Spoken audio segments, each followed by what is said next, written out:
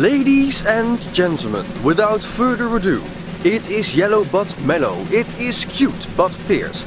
I hereby introduce to you the banana.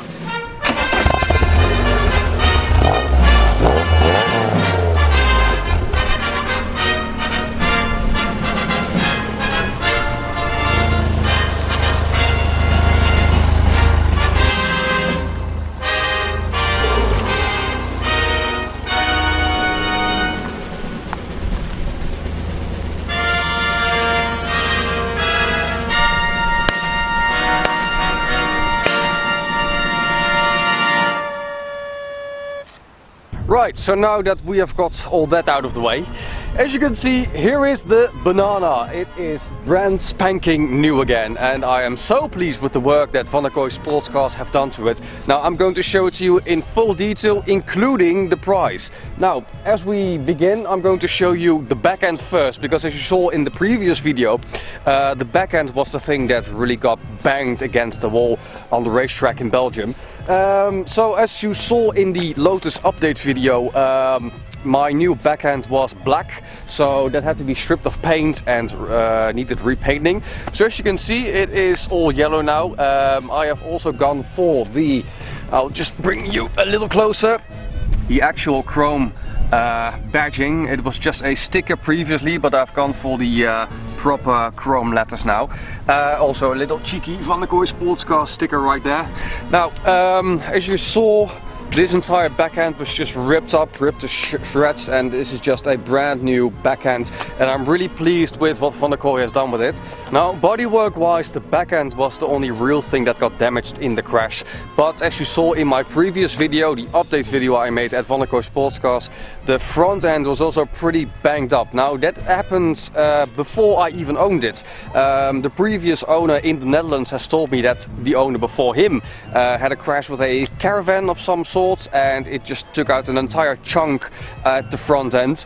Now also it was filled with scratches and marks and stone impacts and stuff like that, so the front end was in really bad shape. So while we were at it, we took the entire front end off, the front clam as it's called, we stripped it of paint, we refilled it and we repainted it. So I'm just going to show you that as well. Now if I turn you around, you have to excuse the flies because I've been driving it a lot since I just got it back. And around here, this is where that really big chunk was taken out, and that's now all refilled and repainted. Now also, especially the right end, it was just filled with marks and scratches and scuffs, and also down here it's all nice and clean now, all nice, no, clean, it is repaired, not clean at the moment. And also on the left bits, now it is full of flies, but it is just entirely new. And other than that, the car was in pretty good condition even after the crash. Now of course, if I turn you around again, that's the bodywork that needed to be done. Of course, the suspension on that end, I'll just move you over here, also needed a bit of replacing. So I actually got the bill in my pocket over here. Right, so I've got the bill over here. Just going to lean down a bit. Right, let's get this all decent. What needed to be changed were the toe links. So those are two connecting points up here and down here.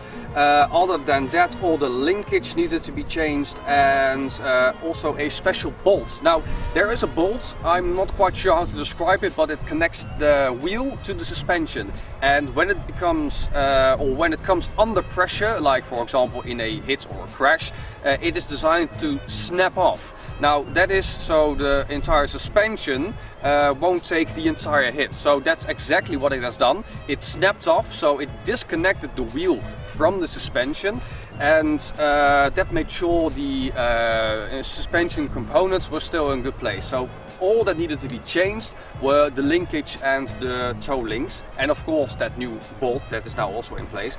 Now other than that, the suspension was fine, the chassis wasn't damaged as well, so I'm really lucky with that. So in total, I'm just going to show you the bill I've got over here. In total it cost me around, to sort of sum it up, 4,500 euros. Now 4,500 euros is a bit pricey of course, but it could have been a hell of a lot more if it wasn't for Van der Kooi Sportscars.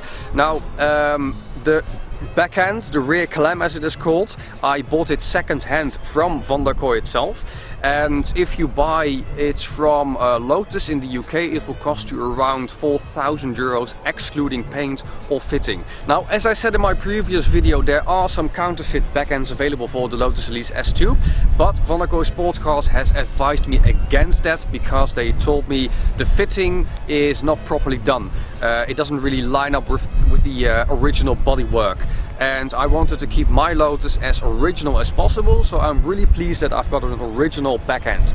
Now, as you saw in my previous video, it was black and it had a tiny scuff on it, so I bought it directly from Van der Kooi Sports Cars for 950 euros.